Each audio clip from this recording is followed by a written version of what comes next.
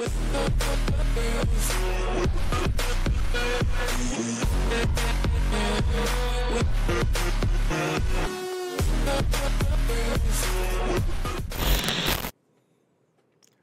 video is brought to you by patreon.com/sip2tally. Join the Patreon for exclusive vids, early release vids, on-screen shoutouts, access to members-only giveaways, and added monthly tally points. Hop on over to patreon.com/sip2tally to see which one of the 4 tiers fits for you.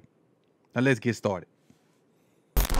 Welcome back to Sip to Tally Films. I'm your host, Coach Evans, and today we're going to take a look at an article that came to my attention about the post-AFC Championship game fines. Something that I felt to be kind of petty, but the NFL doing what it does, kind of kicking a fella while they down, so to speak. So let's go into it. The NFL punishes Baltimore Ravens duo after a devastating AFC Championship loss to the Kansas City Chiefs. Now, obviously, they got a picture of Zay up here running, and we all know what happened in the AFC Championship game. Down by a score of 17-7. The Ravens hit a big pass to Zay, like a 50-some-odd yard pass to Zay.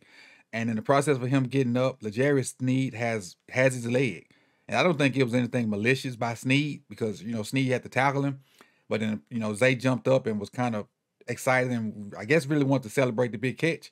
But Sneed was holding his leg. So he kind of pushed Sneed off and kind of spent the ball at him, just looked at him and flexed on him. Now, did that warrant a flag? I don't necessarily think so. Maybe if he said something to him. But I see the ball get spun a lot of times. I see guys look at guys all the time. Some guys even run in the other guy's face. Nothing get called, and this is not a blame the referees thing.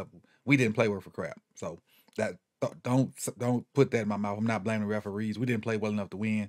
The Chiefs did, and hats off and salute to them. But this in particular penalty I thought was petty. Let's kind of go down and see it. I just read it to you. To add insult to injury, 2 Baltimore stars have been handed fines for their behavior in the 17-10 AFC Championship loss to the Chiefs. The Ravens, who were favorites going to the game, who struggled against the resolute Chiefs defense and failed to score a single point in the second half at M&T Bank Stadium.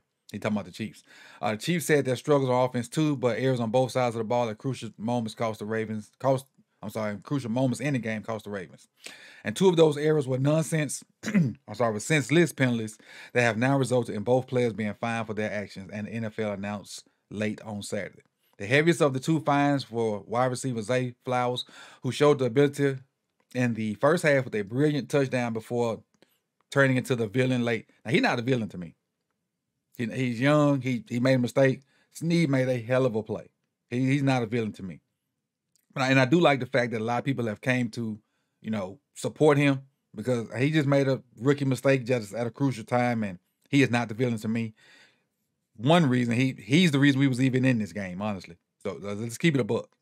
His plays and his play is the reason we was even in the game. But to keep going on the article, late in the third quarter, with the Ravens struggling to find anything on offense, hopes were reignited when Flowers caught a 54-yard catch down to the Chiefs' 10-yard line. But after Chiefs corner L'Jarius Sneed grabbed at Flowers' leg at the end of the play, the rookie threw the ball at Sneed's side while flexing over him to draw a 15-yard penalty for taunting. And if fumbling the ball on the goal line and when reaching out to score just 4 plays later was not bad enough for Flowers, he has been handed out a $10,927,000 fine for his behavior. The other fine, which is $6,700, has been handed out to defensive tackle Travis Jones for a late hit in the second quarter on Chiefs quarterback Patrick Mahomes. Baltimore said ahead of the key matchup they were not willing to let Mahomes have an easy day, but hits like Jones put on the former MVP helped move the chains all evening in Kansas City's favor, or all evening for Kansas City. Now, bringing it back to me, I don't necessarily remember the late hit on Mahomes, but I do remember when Travis hit him in the face. Now, that definitely was a penalty. Now, I think, if anything, that might have been the fine. But I personally don't remember the late hit on Patrick Mahomes. Maybe I need to go back and watch it. But I do remember him clobbing Mahomes and damn near uppercutting him.